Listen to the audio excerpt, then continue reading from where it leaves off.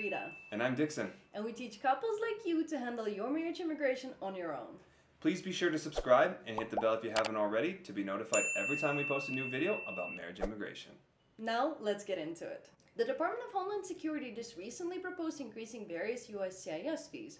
But why do these fees increase? They claim that this is necessary to maintain adequate service levels, which, for those of us who've dealt with the USCIS, we wouldn't call their current service levels adequate. Further, they claim that raising the fees will help improve processing times, working through backlogs, and accounting for inflation. The proposal will be published on January 4th with a 60-day public comment period. So if you have something to say about it, be sure to check the link in the description and let them know what you think about the proposal. For now, we would like to show you exactly how they're planning on raising their fees. By the way, one comment before we get into it.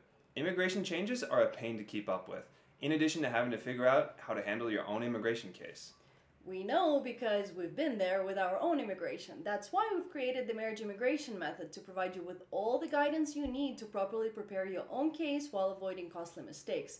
And we can help review your paperwork as well if you've already prepared it. Be sure to check it out in the description below or head over to our website at legalish.io. Now here you can see some of the specific changes in the proposed rule and what they may include.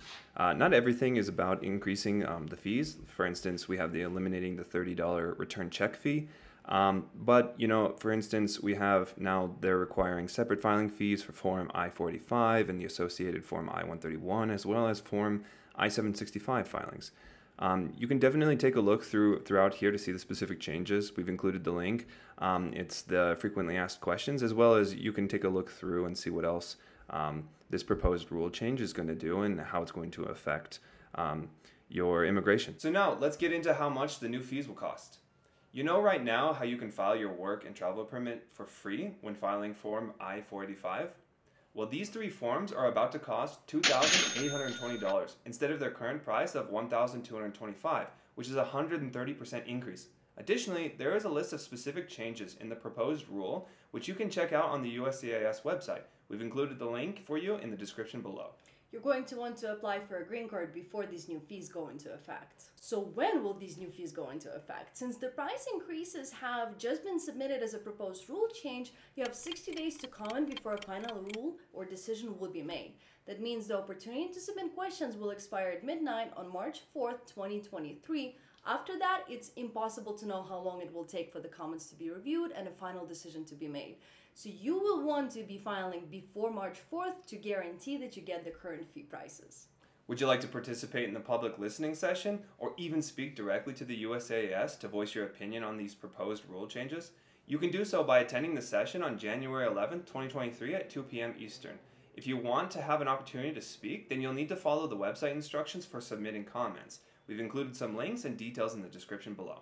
Finally, they have a table showing a comparison of the current and proposed fees. Now, this is on page 23, and we've included the link below if you want to take a look yourself.